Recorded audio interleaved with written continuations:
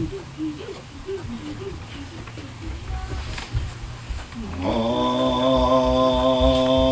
with me, Lord, walk with me. Walk with me, oh Lord, walk with me as I travel this teacher's journey. I need you every day, oh Lord, walk with me. You walk with my mother, oh Lord, walk with me. You walk with my mother, oh Lord, walk with me as she labored here below in this world of grief and woe. You walk with my mother, walk with me. You walk with my father, walk with me. You walk with my father, oh Lord, walk with me as he traveled through this land. You held him up by your strong hand. You walk with my father, walk with me. Hold my hand, Lord, hold my hand. Hold my hand, oh Lord, hold my hand. I am weak, but thou art strong. Give me faith, lead me on. I need Jesus every day, Lord, to walk with me. How true is that? But I'm afraid that too many people in this world have made serving God a part-time job. Yeah.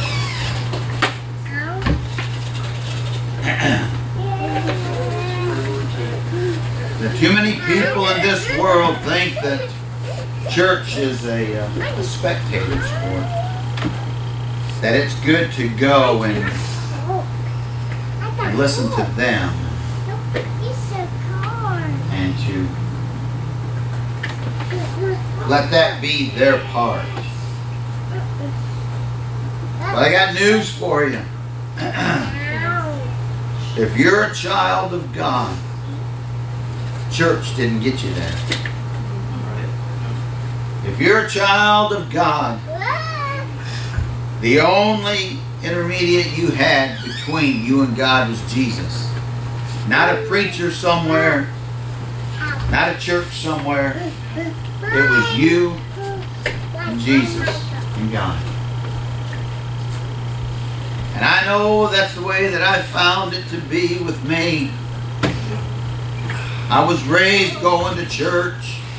Every Sunday, there was no such thing as not going to church in our household. And you know what? A lot of times they took me kicking and screaming. I didn't want to go. Didn't want to get up on Sunday and make it out there. And it seemed like as I got older, it became more of a struggle for Mom to get us out of bed and get us to go. When we started getting a mind of our own and started staying up later on Saturday night and being with our friends. Listen.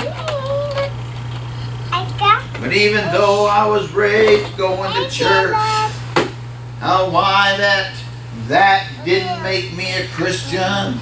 Mom and Dad didn't make me a Christian. I got news for you. Listen, you pray just for a minute at a time. I know I'm kind of hoarse today, but that's all right.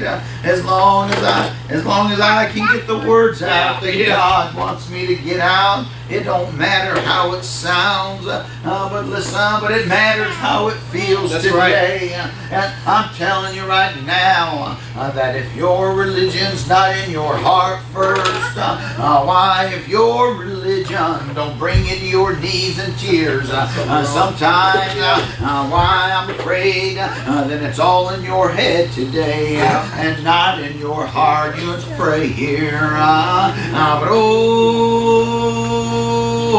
ain't no wonder why the old writer said like this.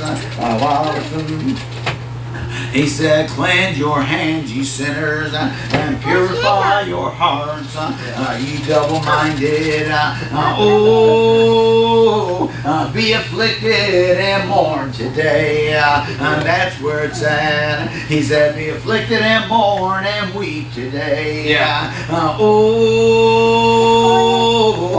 Let your laughter, listen, be turned to mourning and your joy to heaviness today. Because I'm telling you, why, if you don't have the Lord, you don't know what joy is. Listen here. I hope God will free me up just for a minute at a time. You know what? Here's how the Spirit of God works, and it works outside of man, works outside of the churches usually. But oh God, when I was on the outside looking in, listen, when I felt, and I loved how you put it this morning, Jeremy, about that conviction coming in your heart. That's God talking to you. That's how He talks to us. And you know what? When I was on the outside looking in, and I could feel that conviction, but I was trying best I could to ignore it. And you know what? Listen, got to a point where it became so heavy to me that I didn't want to go to church because it seemed like all them old songs just condemned me. I felt like every time somebody preached, I felt like they was preaching right at me. And you know what? Being a big old crowded church house sometimes and feel like they was pointing right at me. And you know what? They might not have even known I was sitting there. But oh God, but my Lord knew where I was at. My Lord knew what I was in need of, and He was just calling to me. It's all He was doing. Well, listen, and you know what? The interesting thing was when I surrendered my life to my Lord, and you know what? It wasn't in a church. It could have been, but for me it wasn't. It wasn't in my car. Listen, it was in the little home I was raised in. A little two-bedroom home just outside of Detroit. destroyed, where 7 children was raised. Oh, my Lord, when he heard me that night, you know what? I was sleeping in a little cot. Listen, I just pushed over up against the wall, and a full-size bed in there. Our home was only about 900 square feet. Listen to me, in that little bitty room, Mom and Dad, it was wall-to-wall beds in that room there. Oh, I still remember how everybody would be laid out in there at night, with children everywhere. I'm just trying to sleep in that little home. I'll never forget that. Listen, people don't even know what a rollaway bed is today, like we used to sleep on. But oh, you know what? When I'm laying there in a little crowded room that night, when everybody else was asleep, and I was crying myself to sleep one more time, and a young man that used to be so full of pride, so full of mischief, and when my Lord heard my cries, and when he took that burden from me, when he took that conviction from me, you know what? When I'd go to church, those same songs that used to condemn me, that made me want to rejoice in that same spirit, that would be in that church, used to condemn me, but now it lifted me up. That's the way God works.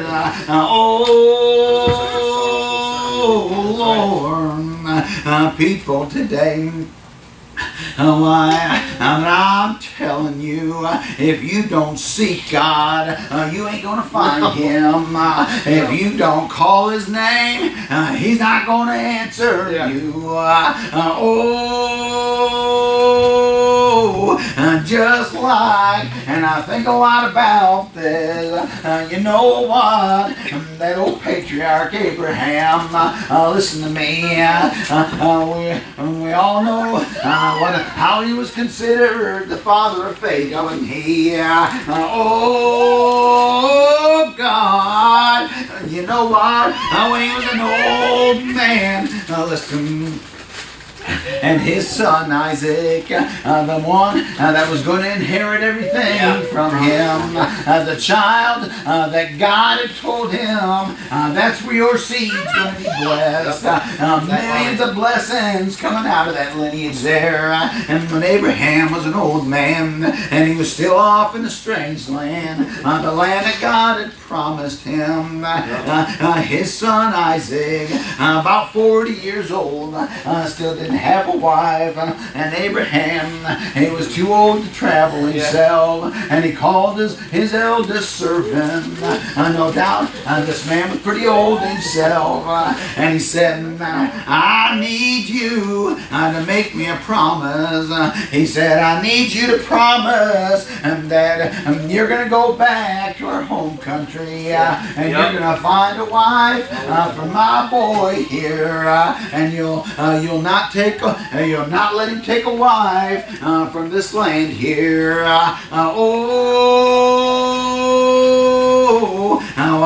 And that old servant said, he made a promise to him. He said, what if I go there and she won't come? And Abraham said, don't you worry about that. You're free from this oath, because Abraham wasn't called the father of faith for nothing.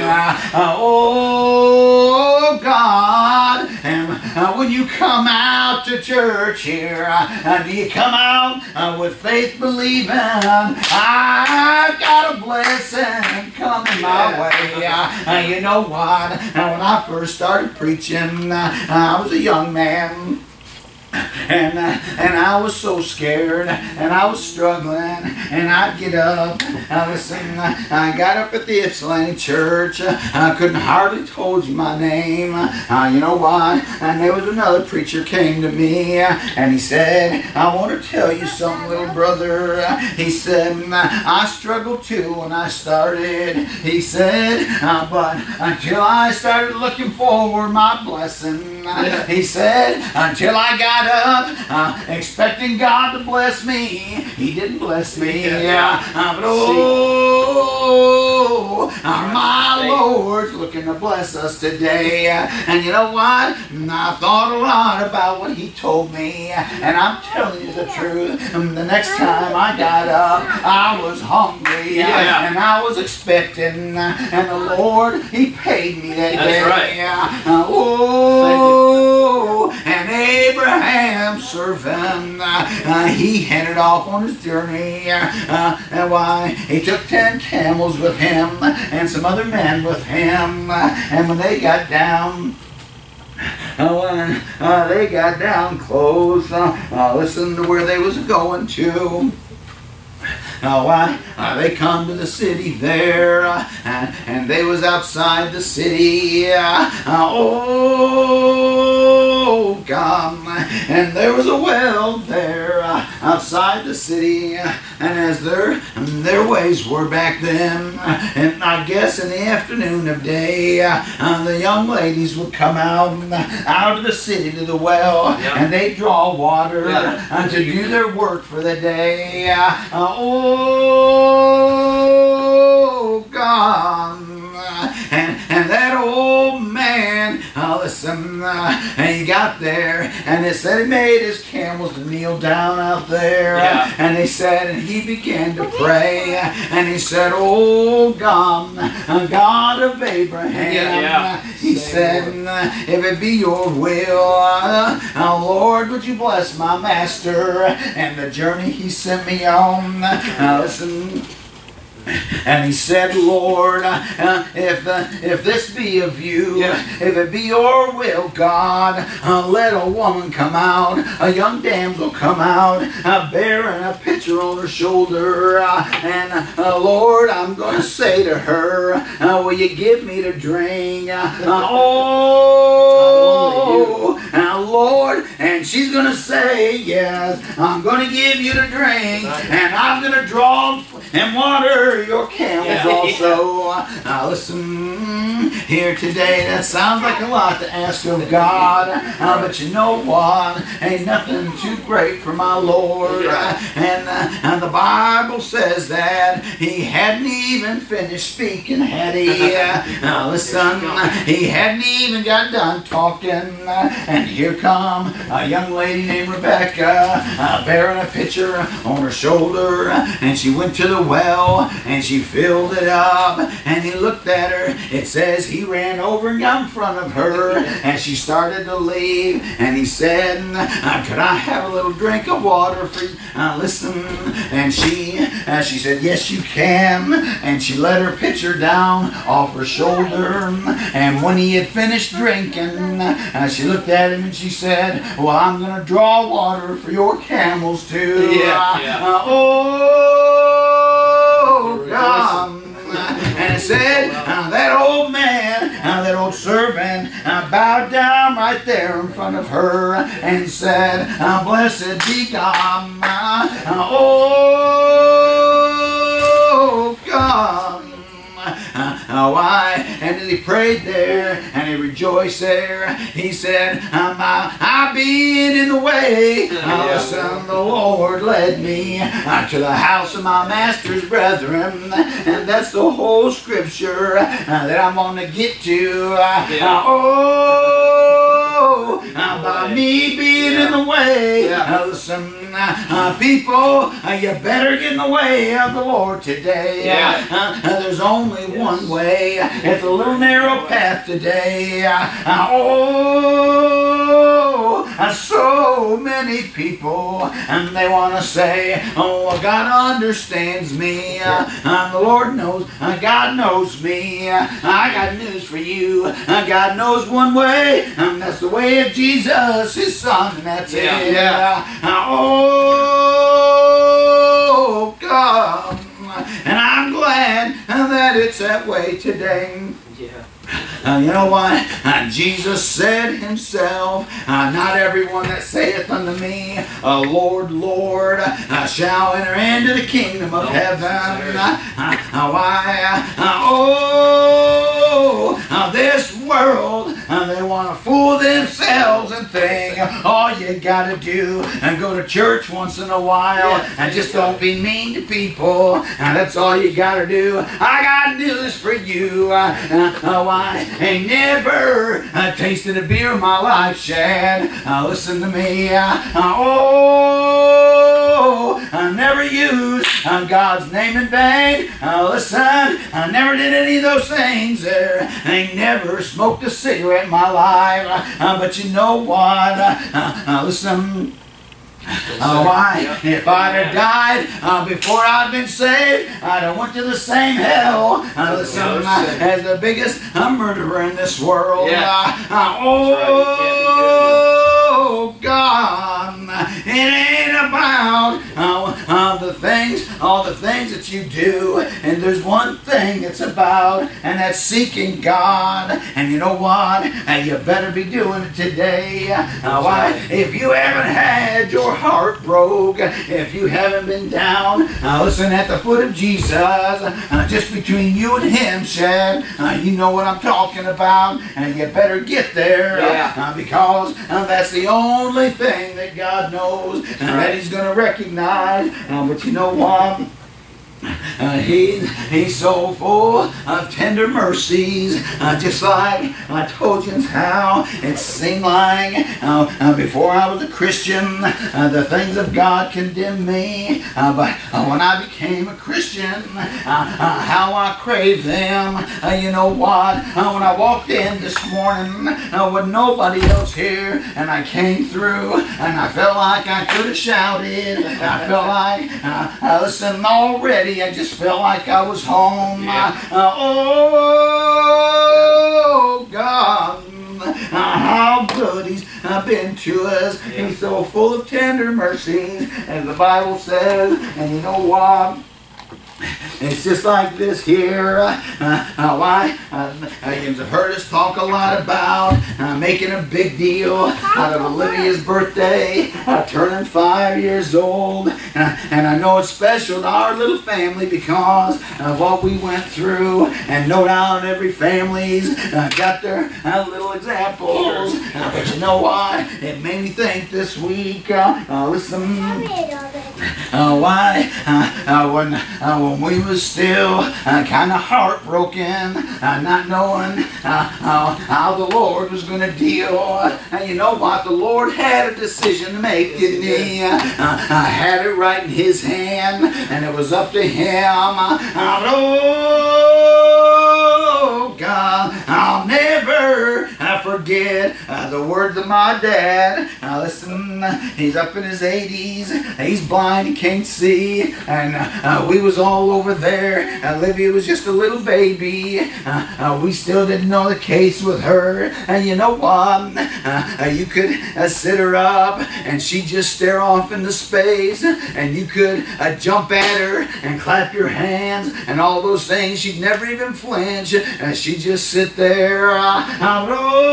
Oh, God, I remember when my mom and dad had every everybody in their home. That's over 70 people, just our immediate family. But that's the way they liked it. It was just about standing room only in their home. And you know what? And Dad shushed everybody. And he said, you know what? I was laying in my bed the other night. He said, and I was praying over account this little baby of Jeremy and Brandy's. And listen, then he said, it come to me just like that. He said, I saw Jesus and God talking about it. And God said, I've got this little special baby. I'm not sure yet what I'm going to do with it. What should I do with this little baby? And Jesus told him, oh, I know a little family that'll love her and take care of her. Listen, no matter how she turns out. And you know what? And I've thought a lot about that. Oh, God. People, if you want to hear from the Lord, you better seek Him. Yeah. Don't sit back. You better get in the way. Listen, of the Lord today. Yeah, Lord. I'm just telling you, if you think you're going to find the richness of God by being a part-time servant, it ain't going to work. It's all or nothing. Because that's what I tried. But until that night, I will never forget the night that I begged the Lord. I said, God, just take my life tonight. Yep. And I was just a 17-year-old boy, that miserable with myself. And I said, Lord, take my life if that's what it takes, but take me to heaven. And when I was willing that night to let everything go and give up my life, it was like that. And I found out what it meant to be born again. So Jens, come on, Chad. I'm going to preach a little bit. Everybody continue to pray.